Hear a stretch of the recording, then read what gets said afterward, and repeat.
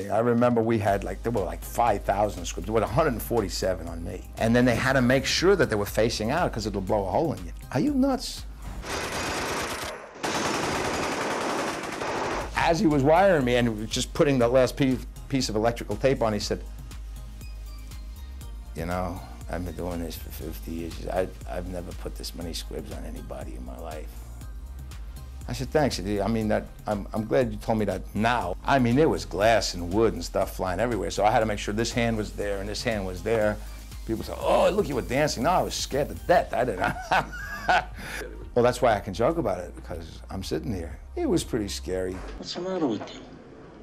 I think your brain is going soft from all that comedy you're playing with that young girl.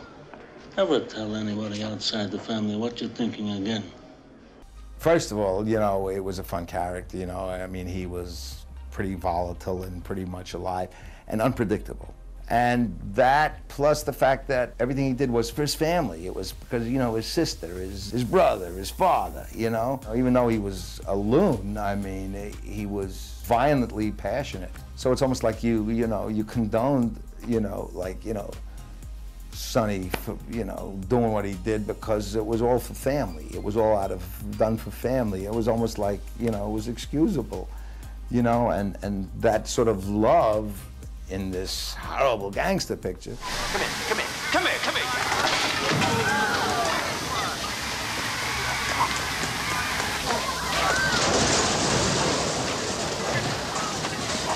The ingredients were terrific. I mean, you know, we had Val and Pacino and Marlon, you know. So it was fun making it because I was with friends and I was with good actors, you know.